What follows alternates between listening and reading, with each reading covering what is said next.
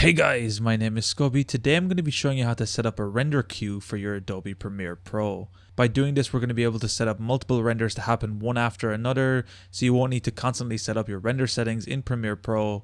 By using this method, we're going to be able to do all of them at once. Now, I should mention for this method, we are going to need a software called Adobe Media Encoder. Adobe Media Encoder is going to be what we're using to set up our multiple renders. Using this, we're going to be able to play, pause, we're going to be able to see, overview, and change settings of our renders. What we're going to be doing is coming to Premiere Pro, and we're going to be exporting a project like normal by coming to File, Export Media. You can set up the settings you want. In this case, I just have it set up to do an audio track, but it doesn't really matter in this case. And we're going to be coming down to the bottom, and instead of clicking Export like we normally would, what we're going to be doing is click Queue, and you can see there's going to be some tooltip text that's going to say Add to Adobe Media Encoder Queue. By clicking this, we should open up Adobe Media Encoder. If you don't already have it open, it will have to open it up, and then we will see our first item added to this queue. So this is the first thing Adobe Media Encoder is going to export from our actual project. And as you can see, all we need to do to start this is to click the start on the top.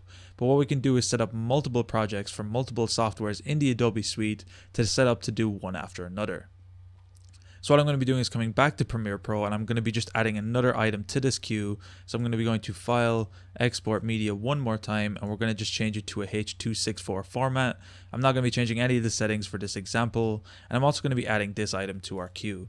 So what this is going to do is it's going to stack our multiple items to our queue, and we can see the different information about this being a waveform audio file and this being a H.264 file. So one of the great things about this is we can still click and change where we want to export our files to.